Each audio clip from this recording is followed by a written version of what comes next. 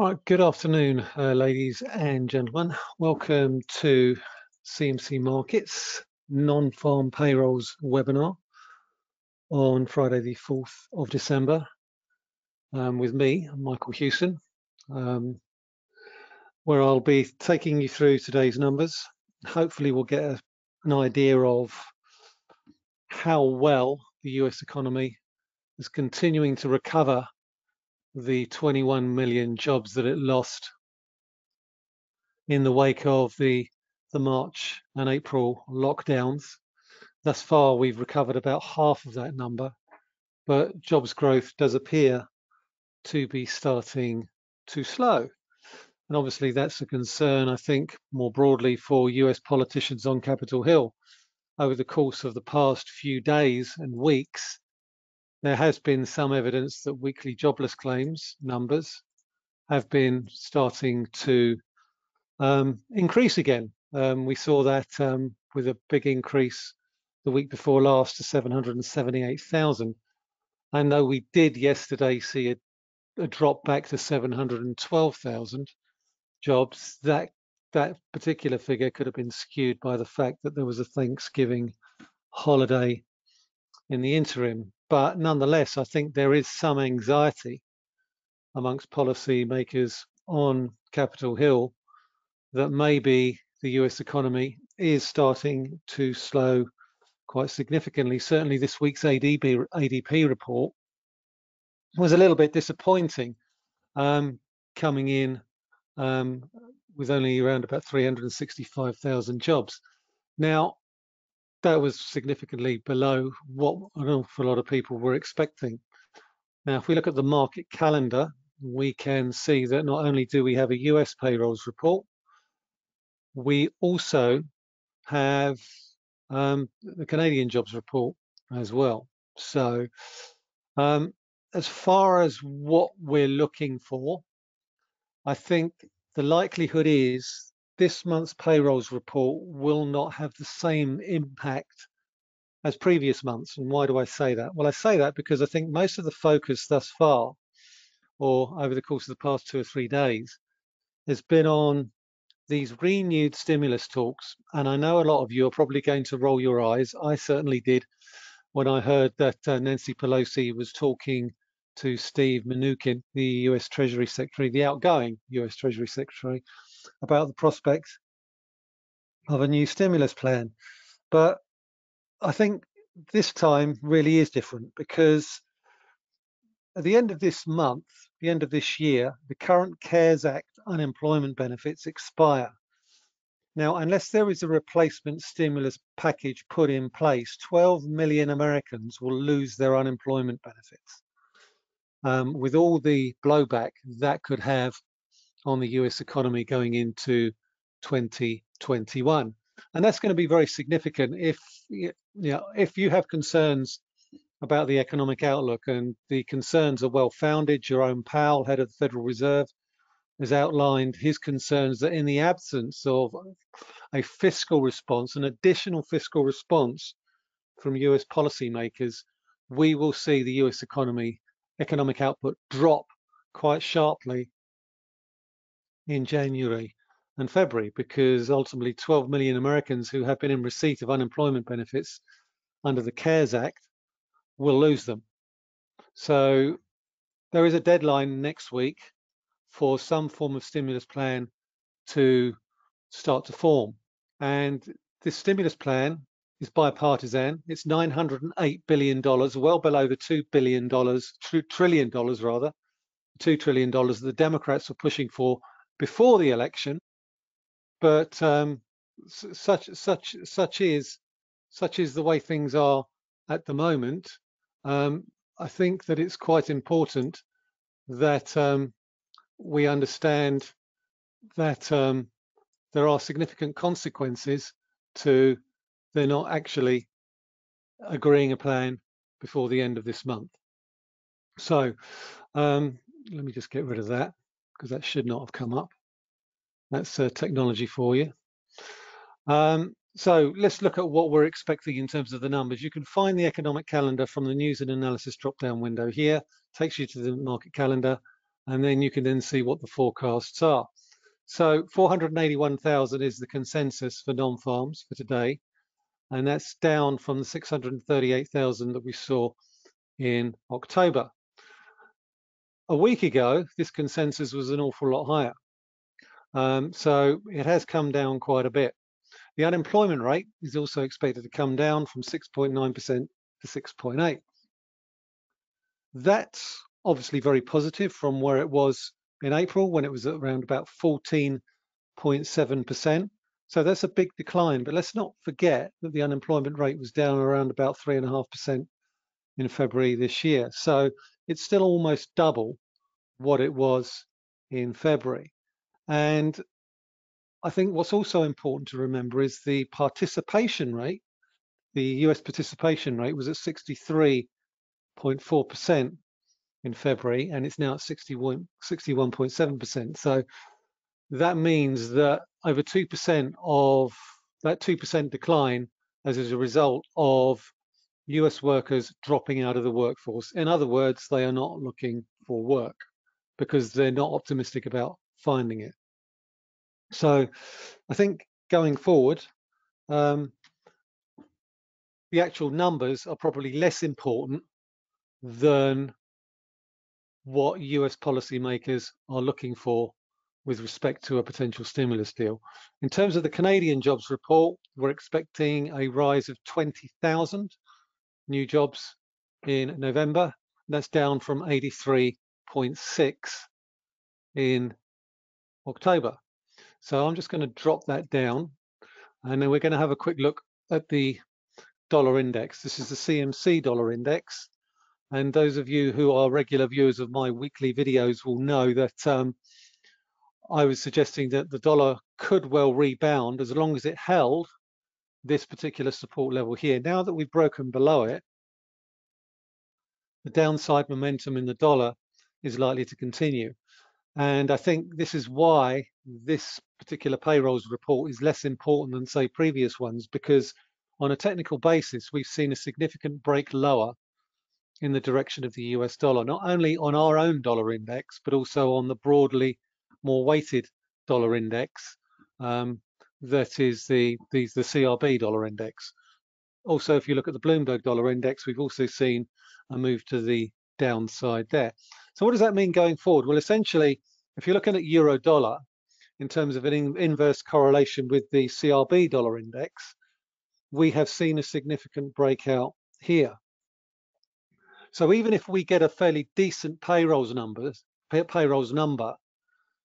which could cause the dollar to rally slightly, we probably won't see euro dollar fall back much below 121.20. That's where I'm identifying a key support level on euro dollar. So if we get a good payrolls report, we could see the dollar rally a little bit. But overall, now that we've broken towards the upside on euro dollar, I'm looking for a move to 125 over the course of the next 3 to 4 weeks. So I think it's important not to underestimate how important this 120.70 area is. If I look at this as a weekly chart here, we can see that on this particular high here, it was also resistance. 120 was also a decent resistance there. It was also a decent low through that particular weekly candle there. So it's important not to underestimate the importance of this break higher. And on the basis of technical analysis here, if you take this as a triangular consolidation with a horizontal line through there, a sloping trend line there, and you project this particular move higher, it gives you a minimum price objective of 122.30. So now that we've broken through 121.10.20, which is this particular level here, then we could well see further gains towards 122.30 as a minimum, with a view to going towards 125 over the course of the next few weeks. As I say, these are technical breakouts. So essentially all I'm doing here is I'm applying a set of rules based on what the markets are telling me. So I've got a question here. COVID deaths are today at an all-time high. Stimulus is still doubtful, in my opinion, and Black Friday sales are down. Do you see a flight to safety and dollar strengthening compared to Canada? No, I don't. No, I really, really don't, because I think when push comes to shove, I think the odds of doing nothing now are much higher in terms of a US stimulus deal than they were, say, for example, 3 or 4 weeks ago. You've also got the vaccine news. You've got a whole host of positive catalysts driving sentiment here. Equity markets are higher. You've got weakness in commodity prices. Investors, I think, market investors are much more comfortable buying stocks now than they were, say, for example, 3 or 4 weeks ago. And why is that? Essentially, it's because of the vaccine. The fact that the vaccine is going to get rolled out, people can see light at the end of the tunnel. And the light at the end of the tunnel, excuse me,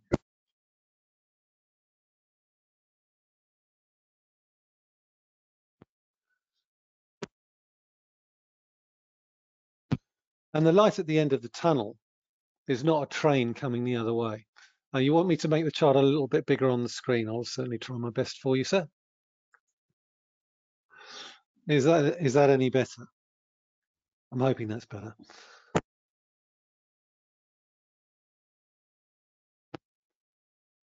Okay, so hopefully you can see that a little bit better. So as I say, we've broken higher through 120.70, and the prospect of a move towards, I think, 122.30 is very much on the cards as long as we stay above these key levels here. So essentially the breakout level here and the 120 and the 120 and the 120, 110, 20 level here. As I say, it's all about levels in terms of when you're trading currencies or any other market for that matter. And what we've seen at the moment is, well, over the course of the past few days, is a significant breakdown in the dollar. The dollar usually acts as a safe haven. It's not acting as a safe haven right now.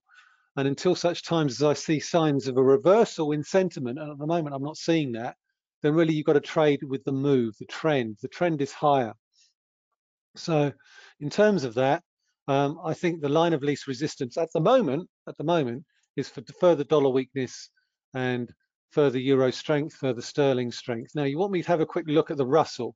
The Russell, again, it's looking fairly positive. You know, you can argue that US markets are looking very strong, and they most definitely are. But you're getting higher lows and higher highs. And I think irrespective of the payrolls number, even if it's a good one, we will see further upside for stock markets going forward. It's the same thing for the S&P 500. It's the same thing for the Dow as well, and the DAX and the FTSE. If we look at this chart here, again, it's a similar sort of story when you actually look at the way the market is trading. It's very much by the dips, and you know, I think in that context, this is the way you've really got to look at it. I think if you're looking for a decent payrolls number, you could get a modest dollar rebound.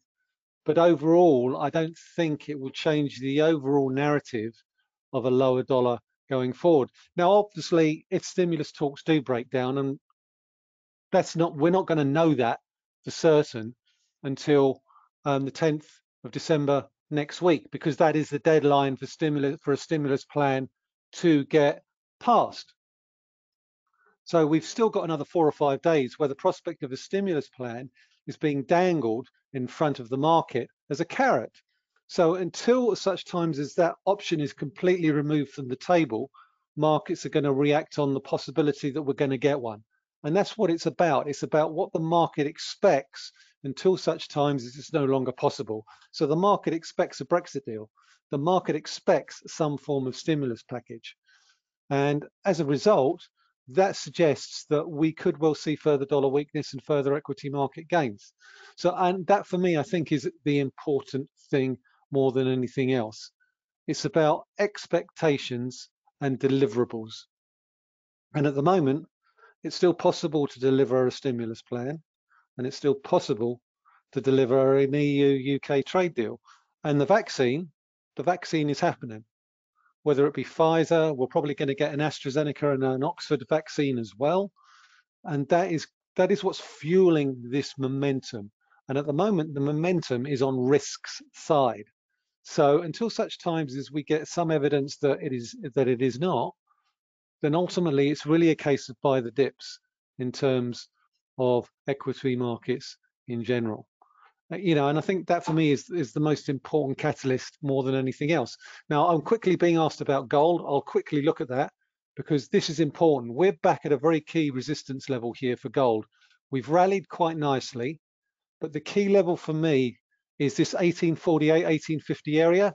This candlestick reversal pattern here is morning star.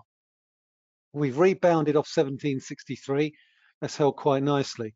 I'm still very much a case of buy the dips in gold prices, just basically on the back of dollar weakness more than anything else. But we could struggle to get through this 1845, 1850 level in the short to medium term. And I think that's going to be very, very important.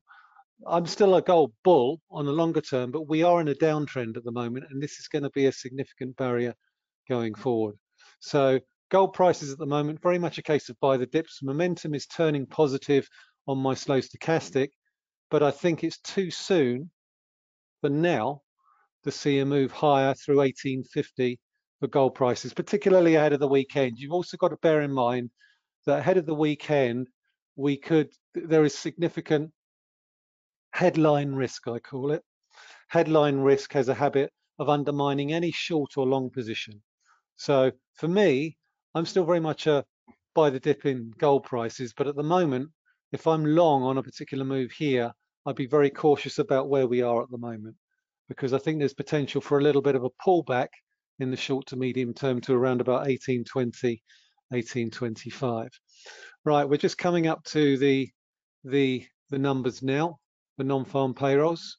For some reason they haven't appeared on my calendar, and I have absolutely no idea why.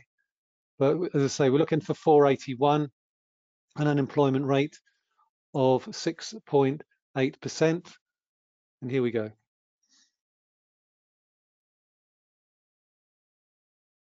6.7, so that's good. 245, that's a really disappointing number.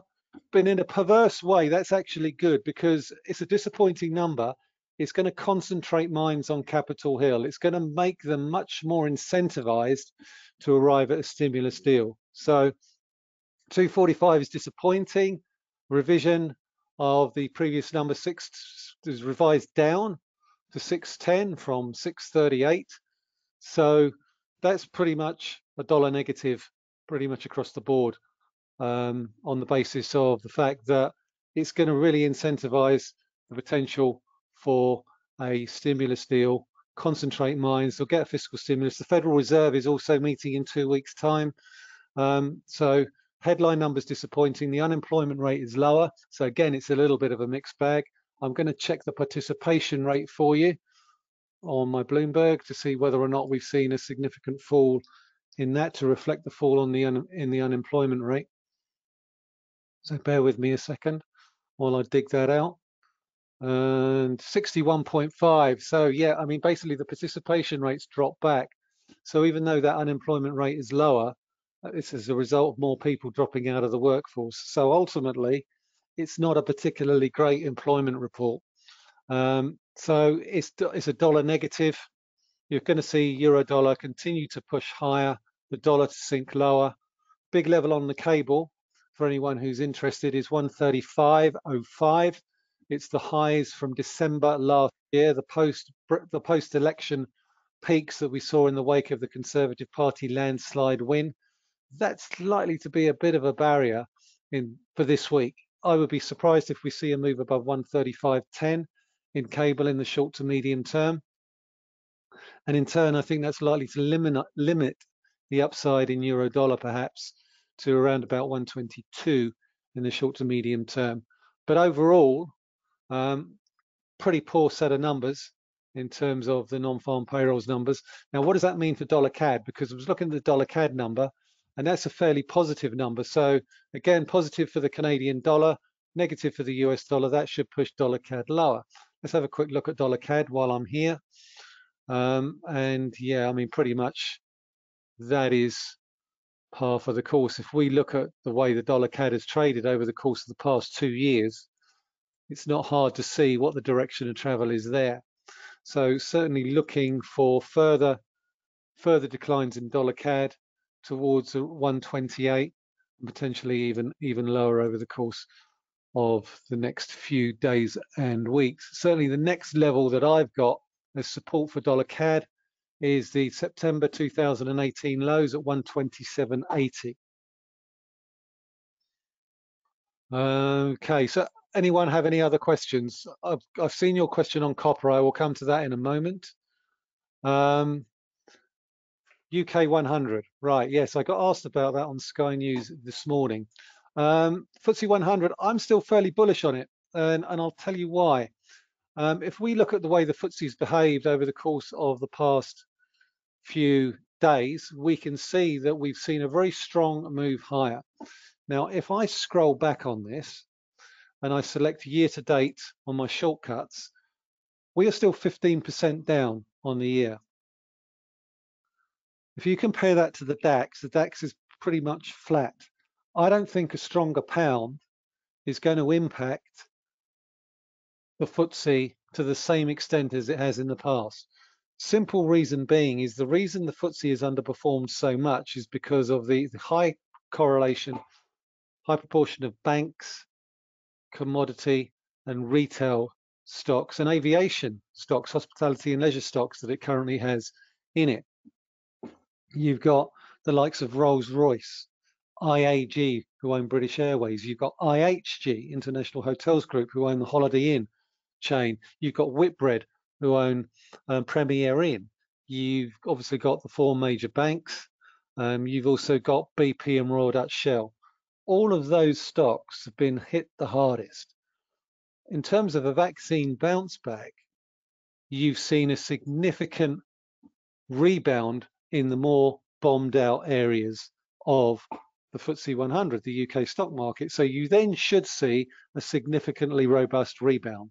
Now, if we can hold above 6,500, then I think over the course of the next few months, we should see a move back to 7,000. Let's not forget, we're all the way back at 7,300 at the beginning of this year, and we're at 6,500 now.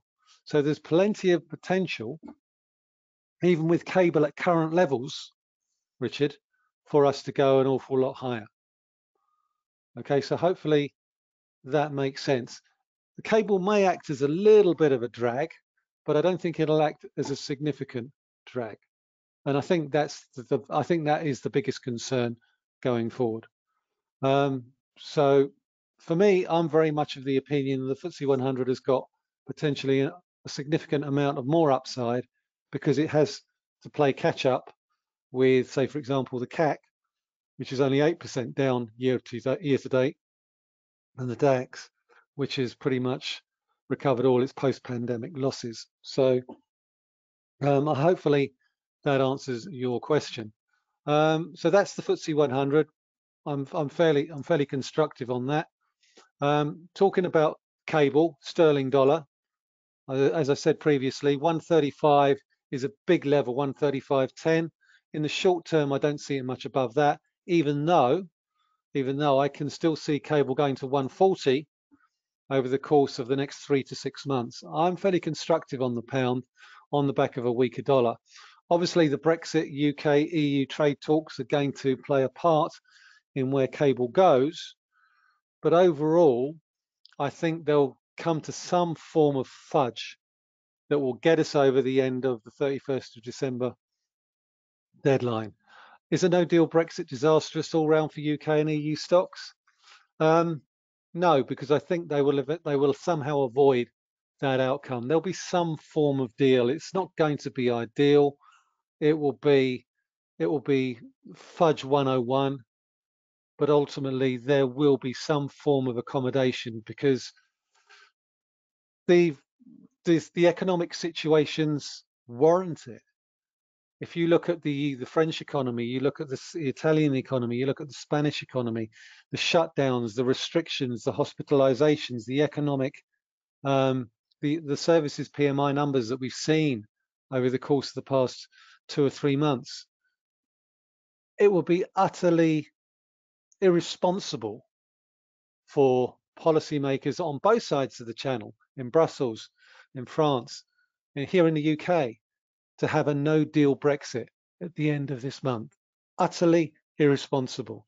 Now, that's not to say that they couldn't have won by mistake, but I think once it becomes apparent that on the 1st of January, that the situation is unsustainable, there would be measures put in place to mitigate the worst effects of a no-deal Brexit. And I say no-deal Brexit in inverted commas, because I think there will be some form of deal put in place to make sure that the worst effects are mitigated by and large. And if it's bad for France, it'll be even worse for Ireland. So, it's not a zero-sum game here. It's not that a no-deal Brexit is just bad for the UK and it's, and it can be absorbed by everything else. We've got an ECB rate meeting next week, and that is likely to see the ECB extend their PEP program for another 6 to 12 months. At the moment, it expires June 2021. I think you'll find they'll extend that towards the end of 2021 to the middle of 2022. So I think policymakers will do whatever they can to keep markets moving higher. And at the moment, I think the bigger problem that Europe have at the moment is not a no-deal Brexit. It's this recovery plan that's currently being vetoed by Hungary and Poland. They need to find a way around that rather than worry too much about new trade terms between the UK and the European Union. There is a deal there to be had. And are they really going to throw away everything that they've discussed right now on the altar of fishing and a level playing field? I don't think that they will. So I think for me, it's still all to play for. Okay, so I'm being asked about. Yeah, let me answer your question about copper, sir. Well, I think it's fairly clear from that. The line of least resistance for copper. Let's go to a weekly chart here because that tells us all we need to know. The next key resistance for copper is 360. I still think that we've still got potential to go quite a bit higher. The biggest driver for copper demand generally tends to be out of China. China's doing well at the moment, and I think Chinese economic activity has proved to be fairly resilient. We've got China trade numbers coming out on Monday, so keep an eye out for them, import and export data. If we see fairly decent import and export data, that's likely to give copper an additional lift going forward. But I think we may find a little bit of a barrier as we approach 360 in the short to medium term. So keep an eye on the China trade data, which comes out Monday in Asia. Gold prices I talked about earlier. I think there is a bit of a barrier anywhere near 1845, 1850. I think we could see a little bit of a drop back down to 1820, 25. But overall, I am fairly constructive on gold prices, despite the fact that we've seen a little bit of a sell-off in the past 2 or 3 months. Overall, I still expect gold to go back to $1,900 an ounce over the course of the next couple of months. Looking at being asked about Bitcoin and Ethereum. Yeah, it's not.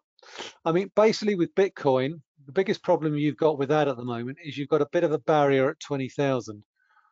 So it's going to be very, very difficult to move above the previous highs as seen from here. If you look here and you look here, you've got a very significant barrier at 20,000, which means that you're going to have to be very, very cautious about being long of Bitcoin anywhere below that. On a technical basis, is a very, very big ask to get above 20,000 in the short to medium term. So I think there's certainly potential in Bitcoin to come all the way back to around about 15 and 12,000. So I'd be very, very cautious about being long a crypto. I'm not a big fan of crypto, I have to say. going forward, and as a result, because it's such an illiquid market, it makes it very, very difficult to trade with any degree of certainty. And we are well up on the year. We've made significant gains this year, and while I still think that we could well go higher, I think in the short term we could see some significant moves towards the downside. Natural gas. I'm being asked about. Here we go. Natural gas. This is a nice little chart that I've drawn here. Very much buy the dips mode for natural gas. We have seen a bit of a drop in the past day or so, but since June we've been in a fairly nice uptrend on the daily charts. If we can hold above this trend line here, then there's no reason why we can't continue to move higher. So looking at this trend line in the natural gas contract suggests that while we're above this trend line from the June lows, then we could well see further gains going forward. So any stop loss would really need to be below this trend line that I've drawn in from those lows there. Tesla. Well, Tesla, indeed. Tesla's is always a good one. Let's have a quick look at car manufacturers. My car manufacturers watch list. Here we go.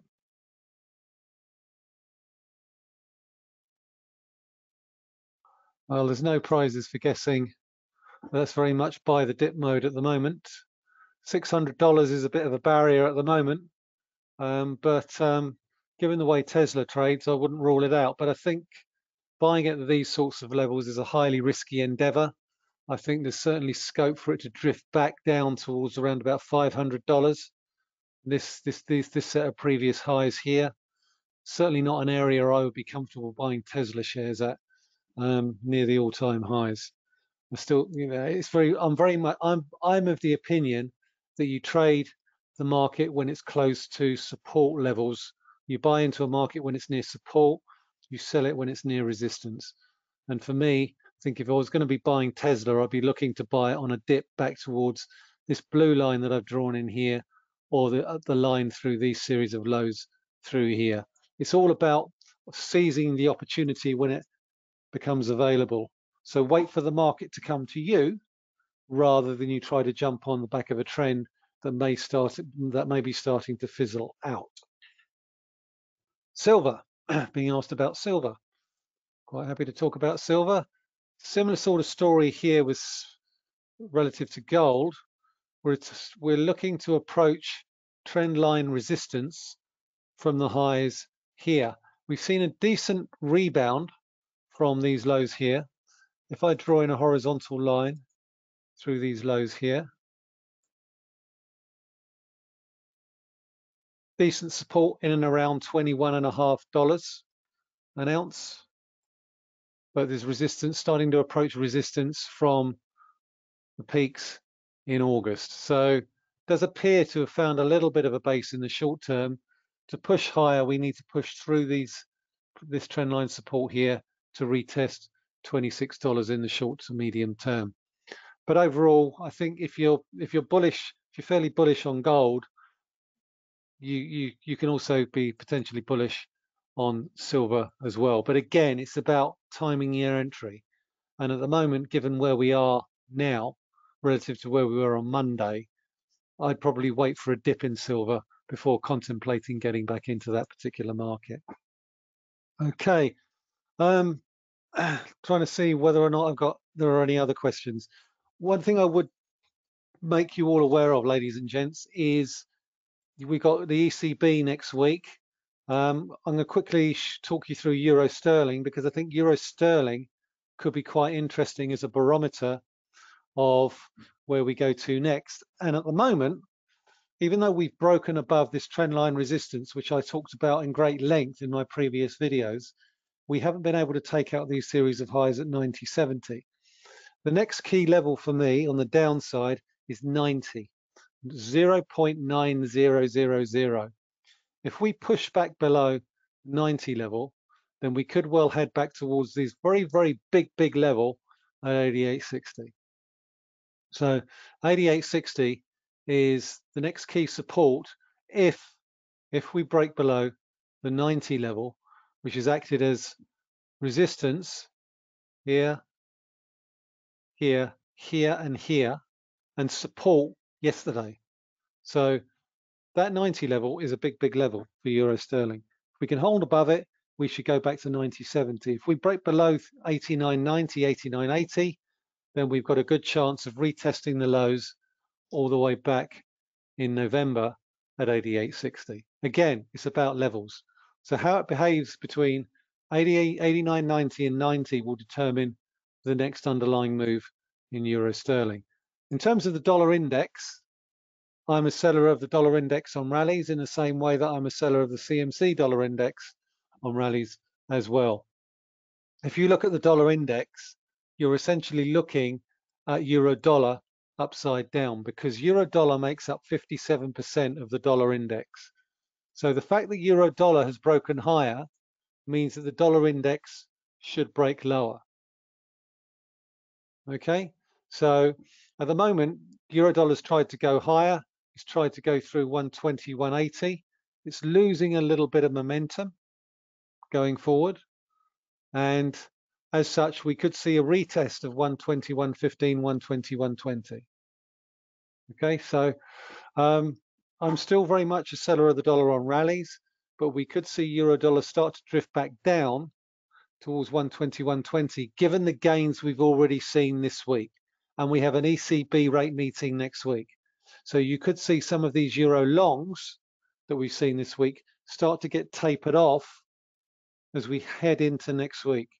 I'm still very much of the opinion that in a straight fight between the Fed and the ECB, the Fed is going to win in terms of where it wants to go in terms of monetary policy.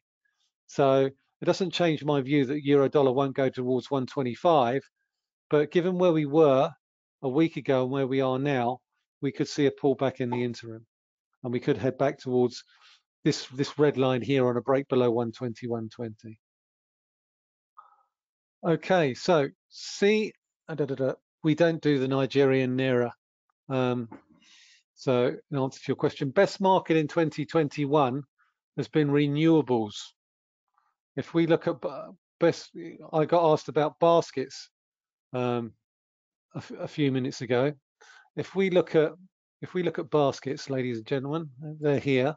Go to share baskets, and we've got a whole host of share baskets. Big tech, China tech, cannabis, if you're that way inclined, driverless cars, EU automobiles, banks, European banks, UK banks, US banks. If we look at renewable energy and compare that to driverless cars and big techs, look how renewable energy is performed relative to remote lifestyle, driverless cars, and big tech. Now, obviously, renewable energy are much smaller cap stocks, and as a result, there's more froth in them. But if you want to know how we construct our baskets, go to the CMC Markets website and then look at share baskets, which are right there.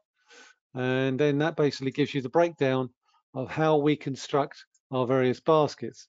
So if we go, for example, to, say, for example, renewable energy, we can then display that there, and you can see that how that's performed relative to the other markets. We scroll all the way down here, go to renewable energy.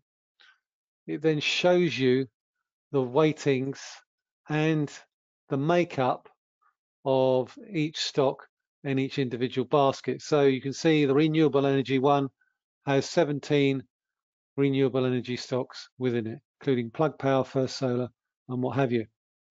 And we have that for all the major markets. So you've got big tech, we'll go to that there, and you can see that you've got Alphabet, Apple, got 20 stocks in there, Facebook, Microsoft, so on and so forth. Okay, so you can sort of see that straight away from there, and you can do that for pretty much all the baskets, for weed stocks, if you like. So you know we've got a whole host of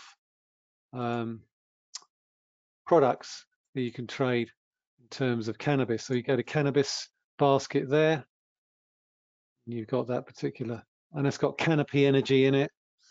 It's not Canopy Energy, Canopy in there, Canopy Growth, and a whole host of other cannabis stocks. But again, they're very, very, how should we say, volatile. So you've got to be very, very careful if you're trading those particular markets. CMC CNH index. Okay, so let's have a look for that. Forex indices. Here we go. There it is. Load that. I mean, if you look at the CNH index, or if you look at the dollar CNH, which I've got down here, it sort of gives you a fairly similar idea of where we are. If I'm just going to push that, come back to that in a minute, Ryan, and then we can look at CNH. I did some analysis a few weeks ago on the renminbi, and I think there's potential for us to move back to 649 on the offshore one. The reason being, we've traded out of this sideways consolidation here. If you project that move lower, the minimum price objective is for 649. So if we're projecting a 1 at 649, you're going to be projecting a broadly lower dollar anyway, which suggests to me that there's further dollar downside over the course of the next few weeks. So I'm very much of the opinion that while we remain below 660 on the offshore one, then we're likely to see 649 in due course. Of course, that will then mean that the CNH index should go higher. So hopefully, Ryan, that answers your question. Let me just zoom that up so you can actually see the levels that I'm talking about. And hopefully that helps. No worries at all. Looking at the Rand, it's going to be a fairly similar story here, though we do appear to be finding a little bit of a base, but ultimately the direction of travel here is fairly clear. The Rand still looks fairly strong. It's certainly, the dollar has weakened quite substantively, broken below those very key support level there. And I would suggest that the Rand has the potential to strengthen further if we break below this low of a few days ago at the end of November of around about 1510, there or thereabouts. If we break below 1510, we could well see further Rand strength going forward. The dollar looks broadly weak across the board, and I think while equity markets remain fairly well supported, then the dollar is likely to suffer pretty much across the board. Okay, so with respect to renewables utility stock, I can't really advise you one way or the other there. You know, I can't give you advice on what you should or shouldn't do. I think it's best you talk to a financial advisor on that regard. You know, it's a tough one. Does anyone have any other questions, ladies and gents, before I wrap this up? As I say, I mean, excuse me, I do have a week ahead video. If you want to find out about any market analysis or what have you, go to the news and analysis, the insights section on the website. We've got a whole host. We've got Airbnb next week, ladies and gentlemen, the Airbnb IPO. I think there's a, you know, that should generate some fairly decent interest when it starts pricing on the 10th of December. You can read all about that here. I've written a quick précis on the news and analysis section of the website. So that's under insights. That's where you can read all the commentary about the markets and what have you. So Airbnb, that goes out of the door on the 10th of December. Being asked to look at the DAX, more than happy to do that. Still a big barrier in the DAX around about 13,460. We can see that here. Let me just zoom that in for you. I think that's going to continue to underperform. I think there's a big barrier around about 13,460. There's certainly potential for more upside on the FTSE than there is the DAX at the moment. But if we do break this high here, then we've certainly got potential to go back to the highs that we saw in February. But at the moment, year to date, the DAX is just below where it was when it started. And now I've got a little button called year to date up here, which basically snaps it straight back to the 1st of January. That can be found in this column here, and just select the star year to date, and it will then appear in the column, this menu bar up here. So any options where you will have a star, you enable it, it will then appear as an option in the toolbar, and it will save you having to access the drop-down menu. So hopefully that helps you. I just noticed someone asked me about dollar yen. Let me have a quick look at that for you. For me, I still think we're going to see a retest of these lows that we saw back in November of 103.15, 103.20. At the moment, there's decent resistance around about 104.70, 104.80. And as such, as long as we stay below this series of highs through here, you can see this dollar yen trend is very much for a lower dollar and a higher yen. As long as we're back below here, I think we can retest these lows back here around about 103.15, 103.20.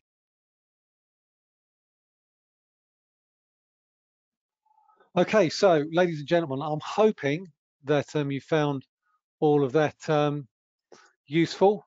I'd like to wish you all a very nice weekend and a restful one, and hopefully you will have a successful week next week, trading the various headlines that I outlined just now.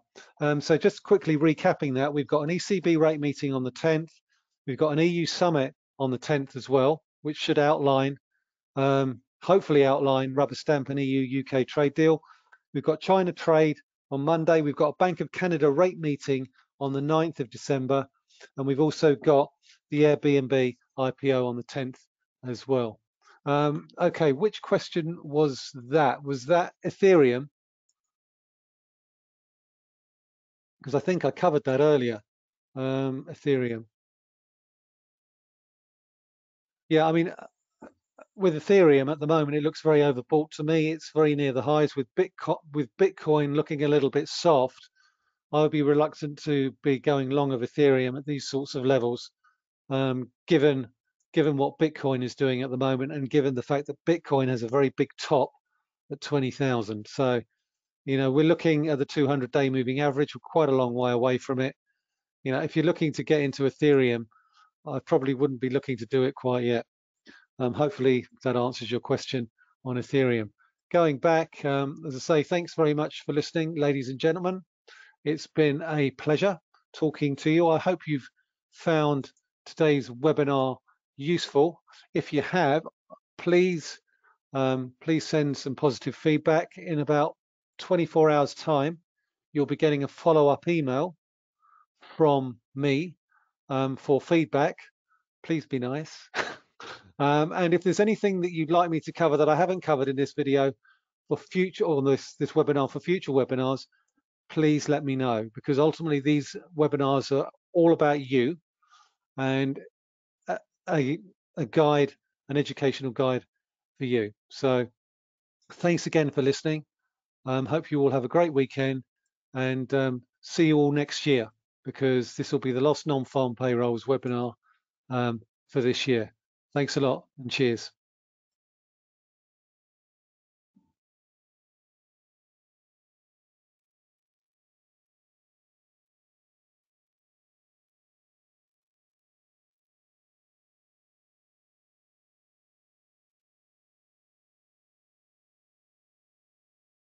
And before I go, yes, you can access the recording of the webinar. It will go on YouTube in the next couple of hours, and I will tweet the link out. So it does go out. The recording does go out on youtube.com/CMC Markets PLC. And if I don't speak to any of you before, have a great Christmas, have a great New Year, and see you all next year. Thanks a lot.